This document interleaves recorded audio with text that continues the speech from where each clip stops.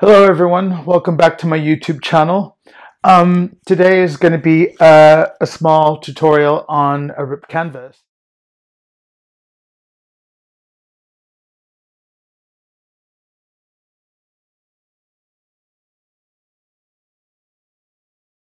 But a little backstory, because I spend my time between Los Angeles and London, I've been in London for 25 years.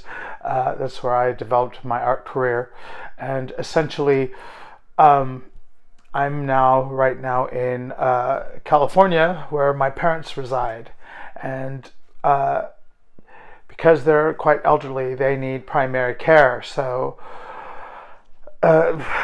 long story short, I had to figure out how to move some of my stuff here so I would be able to work both here in California and in London, England. The daunting task meant hiring international movers, which ended up damaging one of my paintings.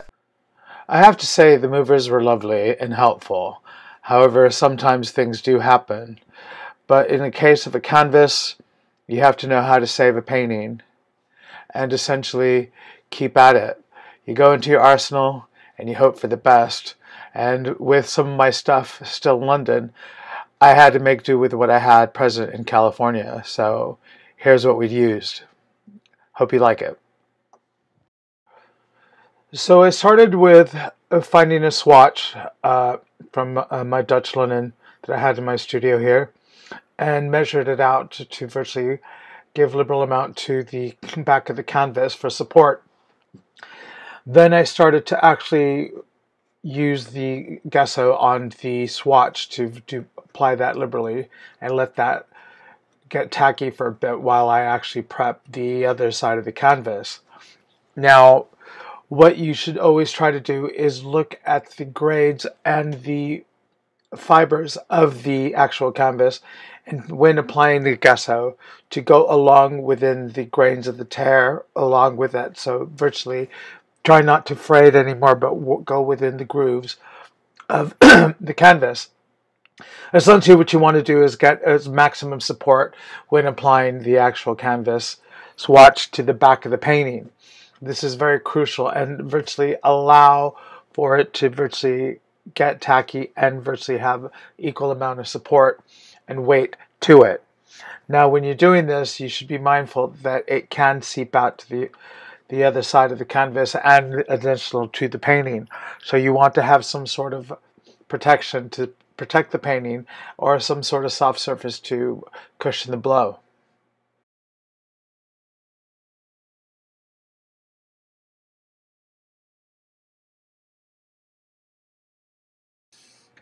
Now, normally when I'm doing this, I tend to have some washi kozo paper with me, and I thought I did, and I don't. So I had to make do with what I have here in California as opposed to London. And with gesso, you have a very good chance of virtually sticking with the classic form of this. So luckily the tears weren't too bad, but it's always uh, crucial that you virtually work in a well-ventilated room.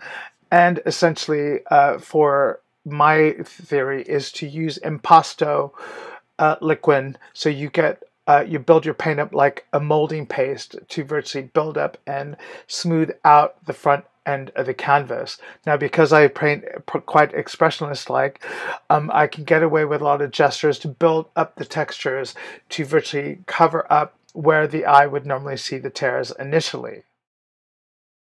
Just make sure that you take your time and just have fun with this in a sense. You're virtually building on your work.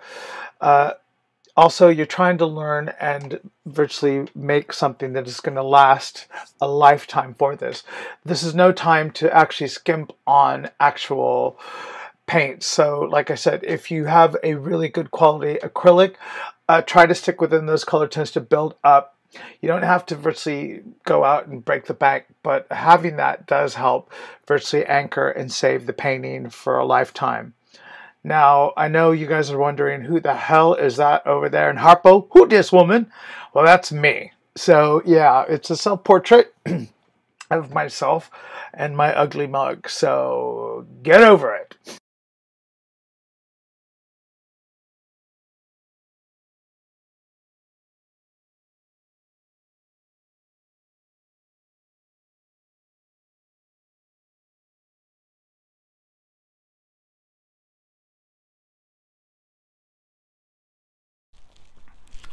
One thing I want to say about Liquin Impasto is that it is an alkyd resin.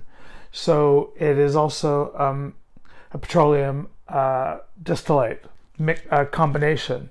So you should actually use this in a well-ventilated room.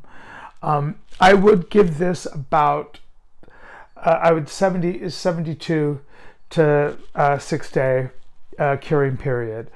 Now, Liquid Original is more of a petroleum distillate, and it has a much smoother consistency. So I'm just talking out of my ass right now, but when you're color matching your paints, make sure that you know which are your cool tones and your hot tones for the painting, and to virtually try to match it as close as possible. Obviously, if you made notes about the type of paints that you use, or if you have a particular palette that you're always using, you should actually be able to know to visualize how you're going to match it. And from that, I hope this helps you with this simple tutorial. Make sure to